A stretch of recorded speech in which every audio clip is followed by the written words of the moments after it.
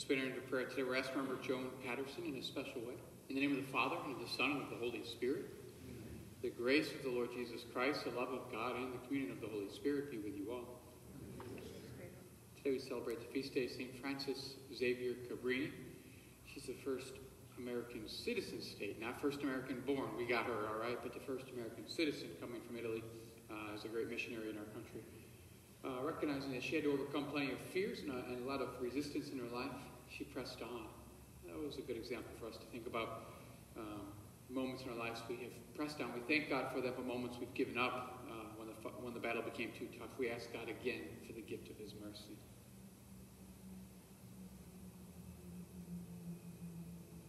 I confess to Almighty God and to you, my brothers and sisters, that I have greatly sinned in my thoughts and in my words, in what I have done, in what I have failed to do, through my fault, through my most grievous sins.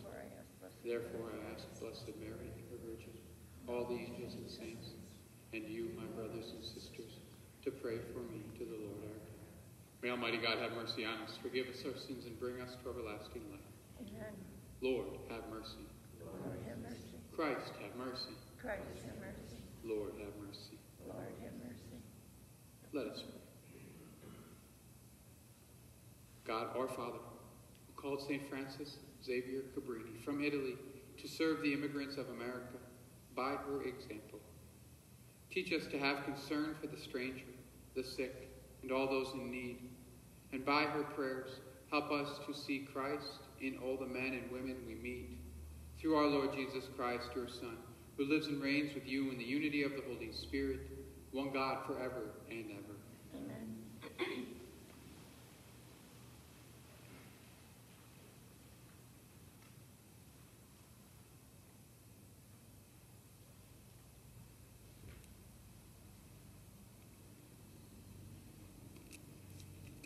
A reading from the second letter of St. John. Chosen lady, I rejoice greatly to find some of your children walking in the truth, just as we were commanded by the Father. But now, lady, I ask you, not as though I were writing a new commandment, but the one we have had from the beginning. Let us love one another, for this is love, that we walk according to his commandments. This is the commandment, as you heard from the beginning, in which you should walk. Many deceivers have gone out into the world, those who do not acknowledge Jesus Christ as coming in the flesh. Such is the deceitful one and the Antichrist. Look to yourselves that you do not lose what we worked for, but may receive a full recompense.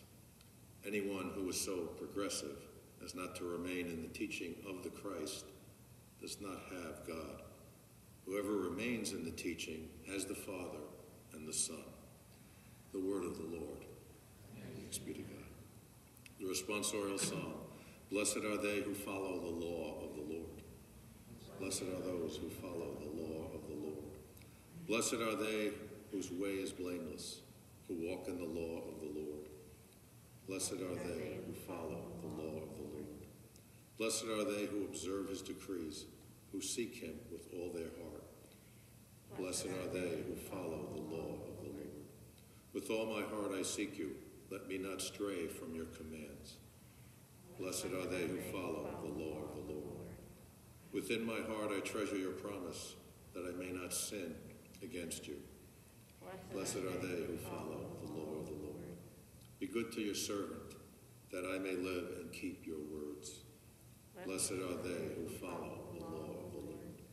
Open my eyes that I may consider the wonders of your law. Blessed are they who follow the law of the Lord.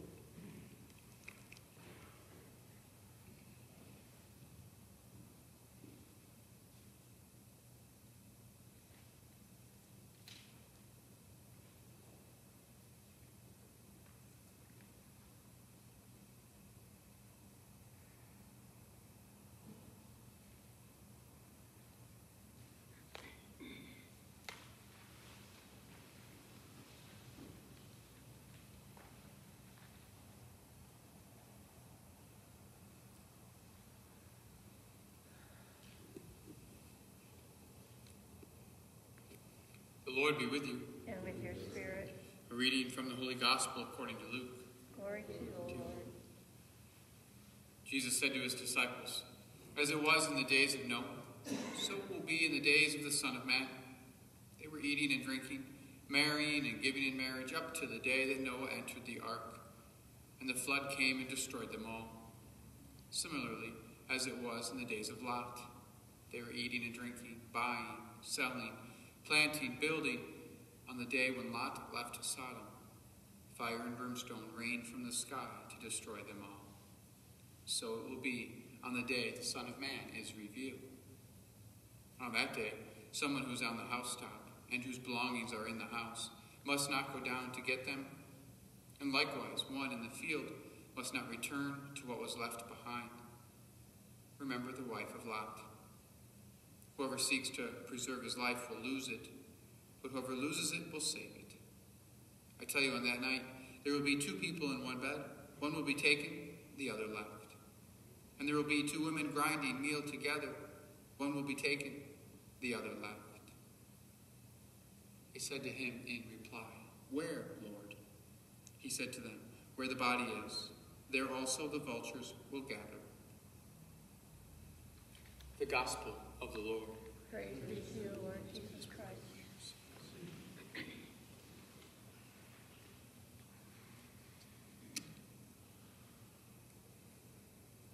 Try to challenge you to let yourselves be made uncomfortable a little bit with some of the readings that are coming up. I said that Sunday about the next few Sunday Gospels, but we'll see it too through the weekdays. This is one of those Gospels, I think, that can allow us to be a little shaken, a little like, wow, like two people like that close together doing the same thing. One's taken, one's not. One looked back, one was worried about maybe their family. Ooh, don't look back, right? Stay focused on the Lord. So it certainly calls us to continue our focus on the Lord. Mother Cabrini was someone who did that not just in a fear of end times, but in a sense of mission her entire life. Growing up in Italy and trying to join convents there and become a missionary to China, she's never got the opportunity. They said her health was too weak. Instead, Pope Leo, it's kind of cool. Like when you grow up in Italy, you can kind of have the Pope as your spiritual director, I guess. So Pope Leo said, "No, I think you should be going to America.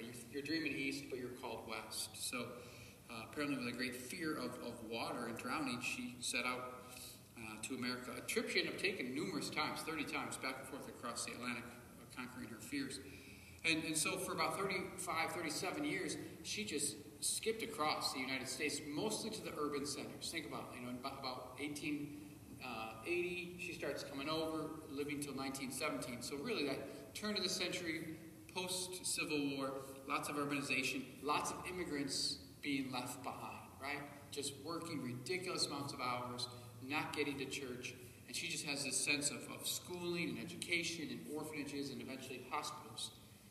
But what she realized she was really trying to do was rekindle a fire they had in Italy as kids, and they just lost. They got caught up in the working and the earning and the neighborhood life. And so she's saying that, look, St. Paul had his great conversion, but what good is that if he doesn't stay on fire? There's a lot of trouble in the world. So a few of her quotes. I figured a feast day is always best spent listening to the saints themselves. From Mother Cabrini. "The world is poisoned with erroneous theories and needs to be taught sane doctrines. But it is difficult to straighten what has become crooked." I think she said that like 6 months ago, right? The world is poisoned with erroneous theories, needs to be taught sane doctrines, right? We measure ourselves on so much of earning and shopping and spending and a bigger house and then a camp and then a bigger car and wow, it's crazy. It's crazy. It's hard to straighten what's crooked. So who's she writing to? To the people themselves who are converting, to her sisters who are going out and doing this work? It's hard. So what do? We pray. We must pray without tiring, for the salvation of mankind does not depend upon material success, but on Jesus alone. When I looked up her life, it was interesting how many websites wanted to mention her journeys, her travels, the ability to open up 50 institutions in just 35 years. But I couldn't find her quotes. I had to directly look for her quotes. I thought, man, these sites are great to tell her quick story, but they're failing to give us her heart. How did she have so much success? Not that she was just a driven woman. Pray without tiring, for the salvation of mankind does not depend upon material success, but Jesus alone. What happens if your own efforts get twisted up and you're losing focus? Or last quote I want to share today, or last quote. What to do when we kind of lost our sense? If you are in danger, if your hearts are confused, turn to Mary. She is our comfort, our help. Turn towards her, and you will be saved. Right? The world's in a bad spot. It doesn't depend on us but Jesus. And when we get spun around, turn to Mary.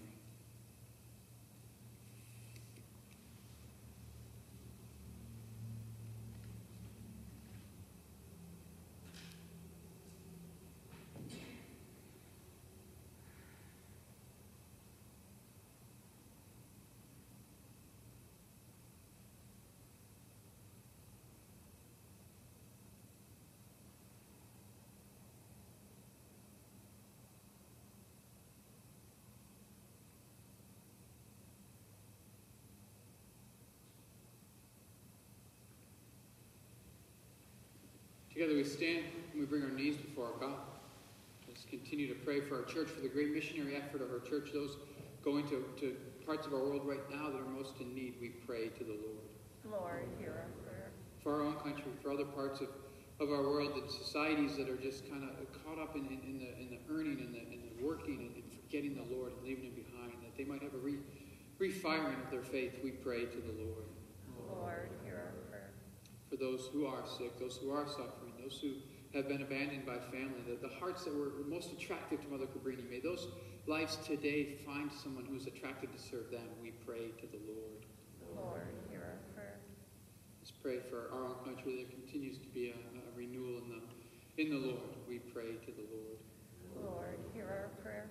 We pray for our beloved deceased in a special way today. We pray for Joan Patterson. We pray to the Lord. Lord, hear our prayer. We take a moment and bring to God the other prayers, petitions which rest in our hearts this day.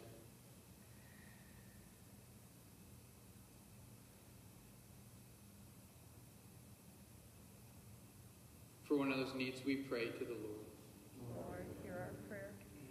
Lord God, we thank you for the great zeal that you filled St. Francis Xavier Cabrini with. Allow us to have that same passion, to continue to seek out souls for you. We ask all this through Christ our Lord.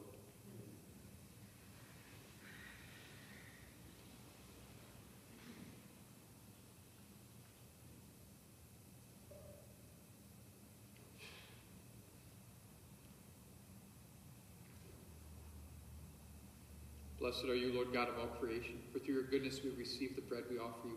Fruit of the earth and work of human hands will become for us the bread of life. Blessed be God forever.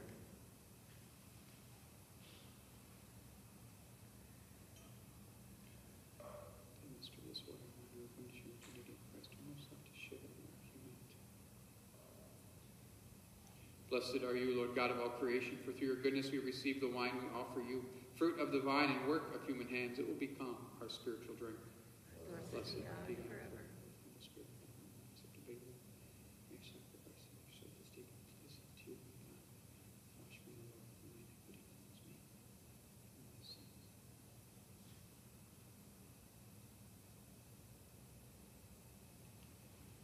Pray, brothers and sisters, that my sacrifice and yours may be acceptable to God, the Almighty Father. May the Lord accept the sacrifice from your hands, to the praise and glory of his name, for our good and the good of all his holy church.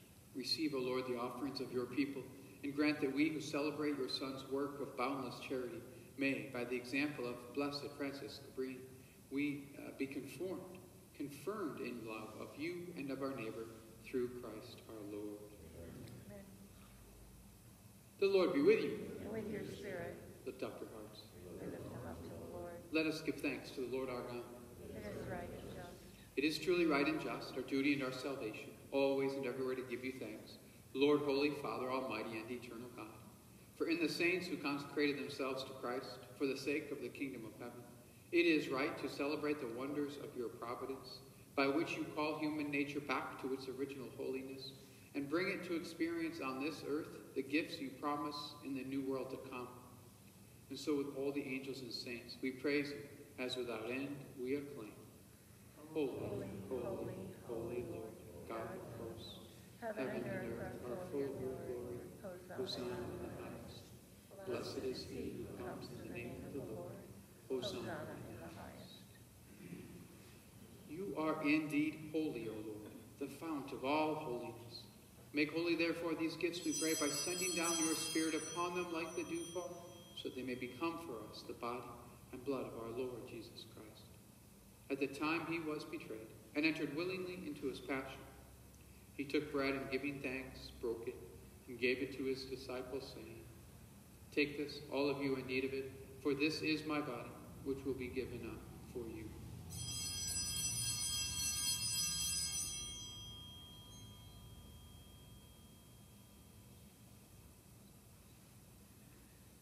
In a similar way, when supper was ended, he took the chalice, and once more giving thanks, he gave it to his disciples, saying, "Take this, all of you, and drink from it, for this is the chalice of my blood, the blood of the new and eternal covenant, which will be poured out for you and for many for the forgiveness of sins.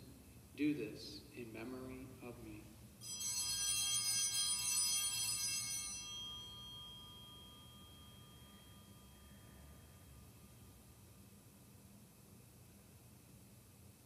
Mystery of faith.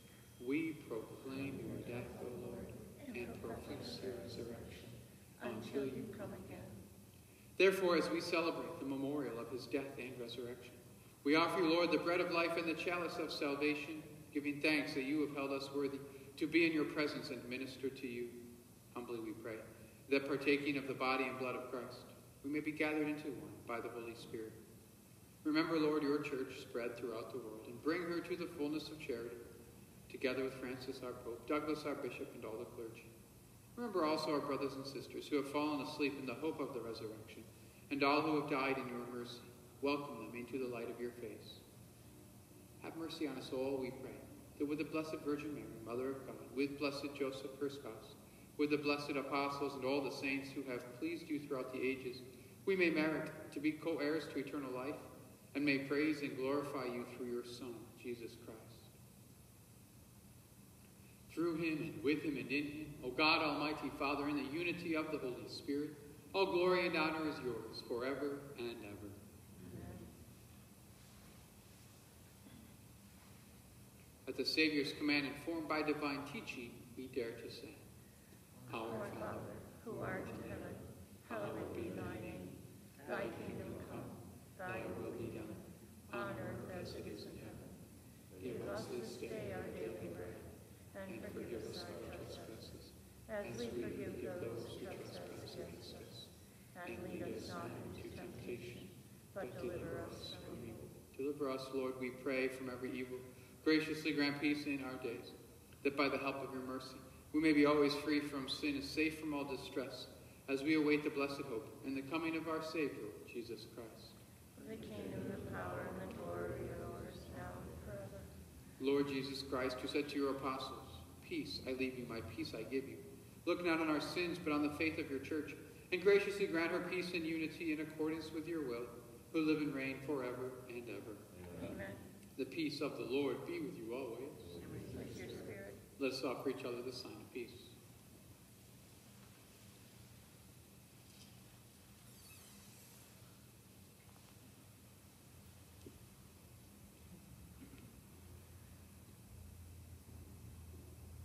Lamb of God, you take away the sins of the world.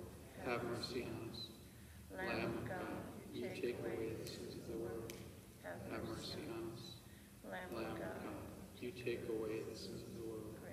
Grant us peace.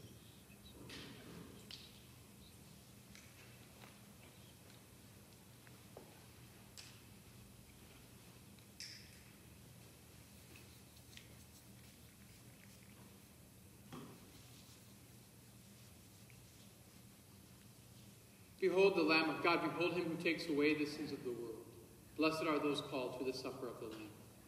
Lord, I am not worthy that you should enter under my roof, but only say the word, and my soul shall be healed.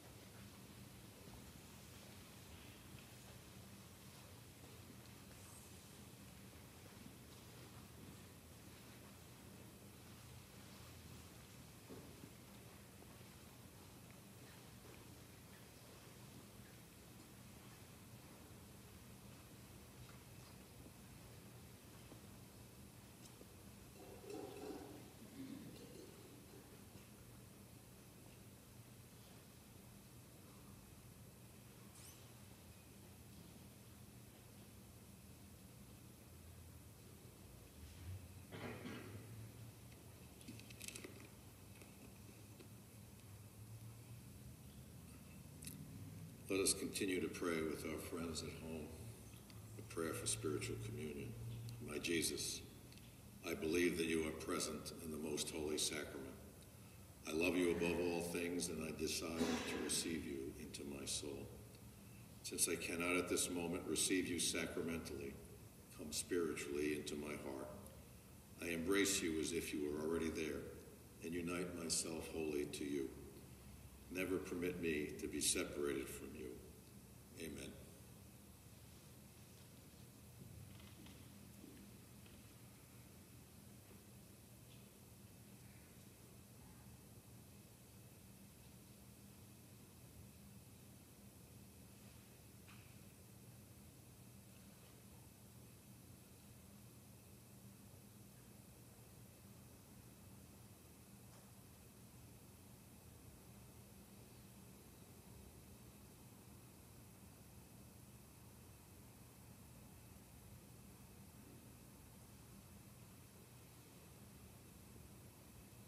Let us pray. Grant, we pray, O Lord, that we who are renewed by these sacred mysteries may follow the example of Blessed Francis Cabrini, who honored you with tireless devotion and by surpassing charity was of service to your people through Christ our Lord. Amen. Continue our prayer for an end to the pandemic. O Mary, full of grace, patroness of this nation, and Mother of the Church, in this time of illness and worldwide need, we seek your intercession for the human family before your Son's throne of grace and mercy. We ask for strength in adversity, help in weakness, and comfort in sorrow. Help us, O Blessed Mother, to be filled with confidence and trust in the tender compassion of your God. Let us not be afraid, like our own Saint Mary Ann Cope, who entrusted her life and ministry among the outcasts of society into the care of our divine physician. Continue to watch over all who are sick, as well as those who care for them, and give wisdom to all who are seeking a cure. We ask this through Christ our Lord. Amen. The Lord be with you. And with your spirit. May Almighty God bless you, the Father, the Son, and the Holy Spirit. Amen. Go in peace. Amen. Have a great weekend. You too, Father. Little adoration afterwards if you have time today to stay.